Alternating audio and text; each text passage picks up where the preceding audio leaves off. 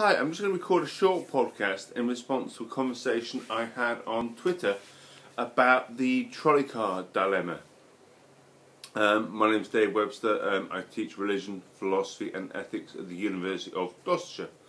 I was talking to a teacher on Twitter about the trolleycar problem, and I realised the version that I use as an example in my lectures perhaps deviates somewhat from the version that you might find in textbooks or on the web, but I still find it quite a useful starting point for conversations about utilitarianism, Kantian ethics, and something that students can vote on what they're going to do. So, although it may probably have deviated from the original, as it were, I'll give you my example of what I say to students. Imagine yourself walking through a beautiful San Francisco day, up and down those big hills, when you notice that there's a trolley car that's not leisurely moving between stops, but a trolley car seems to be out of control. It's hurtling down the hill. It's hurtling down the hill and everybody on it is screaming like, we're going to die.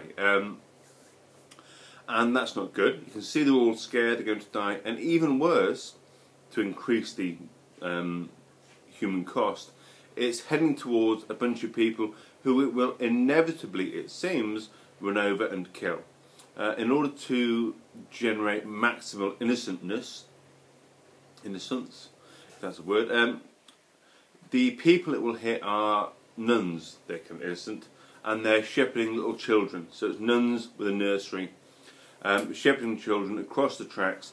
But the out-of-control trolley car, it looks like it's going to splat them and turn them all into nun jam or whatever. It's going to completely squash all these people.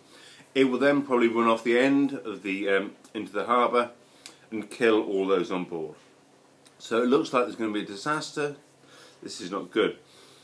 But being quick-witted and clever, you also notice at the same moment that you're stood next to a lever. Seems rather lax in regards of health and safety that there are levers about that you could just pull, but never mind. Say if you pull this lever, you notice very quickly that the trolley car will change direction.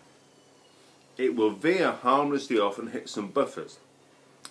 The nuns, the kids and those that are on the trolley car will all be safe, but there is a cost. That's what makes it a dilemma. The cost is that on the tracks by the buffer is an old man. Let's choose things that make him seem unattractive for the sake of the argument. Maybe he is fat, maybe he looks like he might smell, maybe he's scruffy, dishevelled, losing his hair, old, and he's dropped papers. He's got loads of carrier bags full of papers, and he's dropped loads of papers in the tracks, and he's trying to retrieve them. And it's fairly clear that if you pull the lever, the trolley car will squash him and kill him, and then hit the buffers. So it will save potentially 100 lives. Say some of those really maximally innocent lives, as I said. But in order to achieve this life-saving behaviour, you need to kill this man by pulling the lever. Now often I say, what would you do? The next stage when talking to students is to say, what would be your next action? Would you pull the lever? Excuse me. And save all those lives?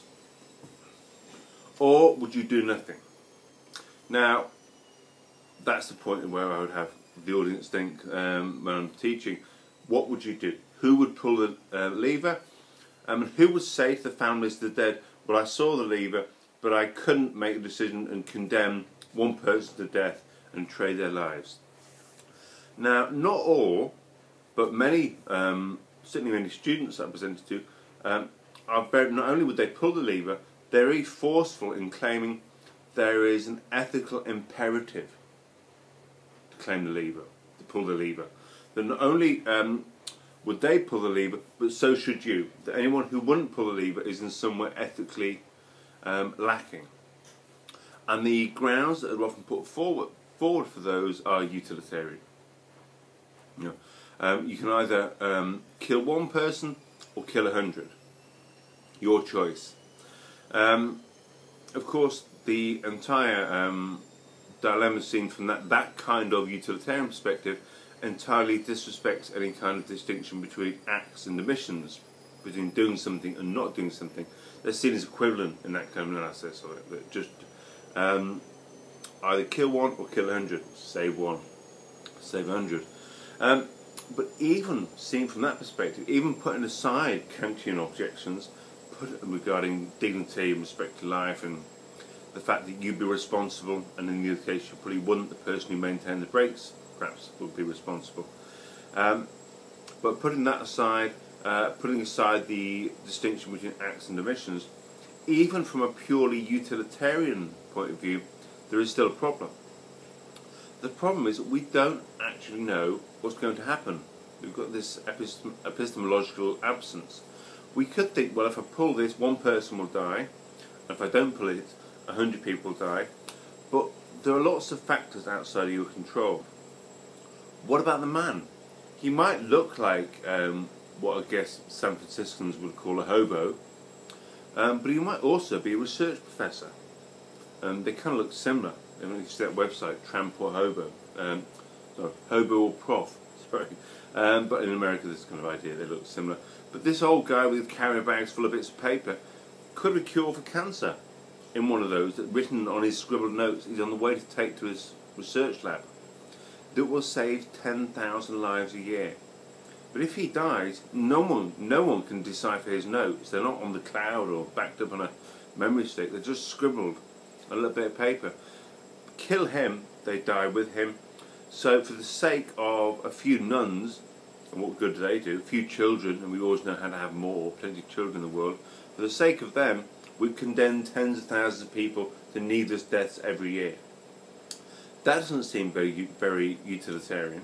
So even within the utilitarian way of thinking, there's so much we don't know that what seems like a quick and easy and dirty way of making a decision, how many people are going to die? Quick bit of hedonic calculus. Even within that frame, the Trolleycar Dilemma should present to us the idea that that's actually a bit, that things are a bit more complicated than that. So, having thought about that, and perhaps having thought about what right we have to kill the old man, even if to save other people, he's not like one of the bomber dilemmas where to save people from the bomb we'd have to kill the bomber. He hasn't put the lives of other people in jeopardy.